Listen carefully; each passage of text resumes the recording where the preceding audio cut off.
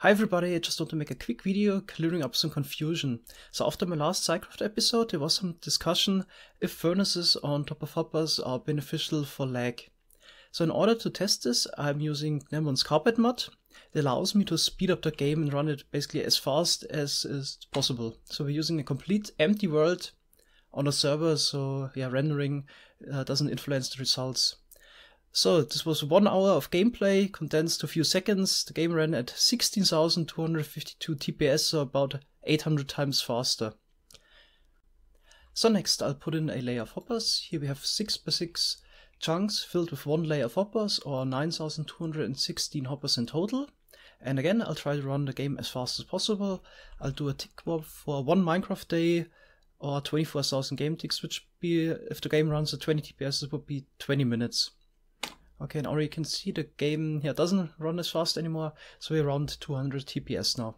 So I make a little cut. Okay, so the first results in.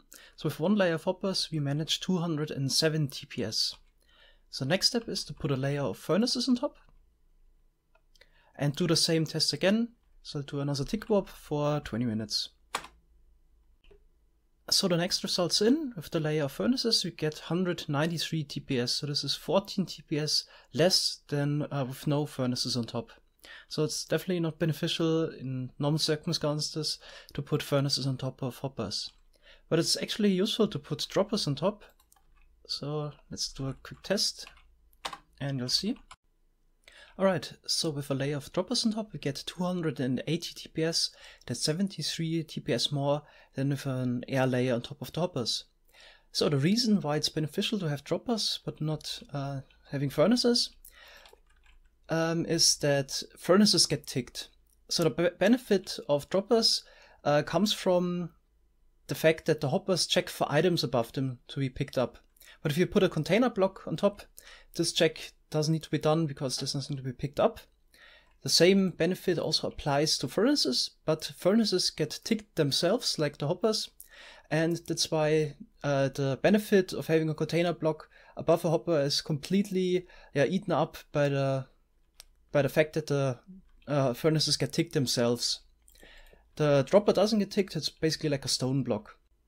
There's actually one case in which having furnaces on top of hoppers is beneficial, but having droppers on top of them would be even more beneficial. It's when you have an item in the same subchunk where the dropper is. So the subchunks are here marked by those blue boundary lines, so 16 by 16 by 16 volume of blocks. And if you have an item in the same subchunk, then the hoppers check for those items. Okay, now we do the same test. This time I'll just put it in a layer of glass, so the item doesn't get sucked up by the hoppers. And we do a tick warp again, 24,000 ticks. Alright, so with the extra items we got 175 TPS. Now we'll do the same test again with the layer of furnaces. Those items, by the way, never despawn. Alright, so this time we got 191 TPS with the furnaces, so it's a little bit better than without, but only if there are items present in the same subchunk.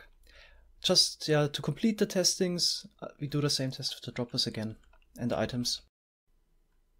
Okay, so this time we got 252 TPS with droppers on top and items. So here I also start making a little overview. So hopper only 207, furnaces on top 193 plus droppers.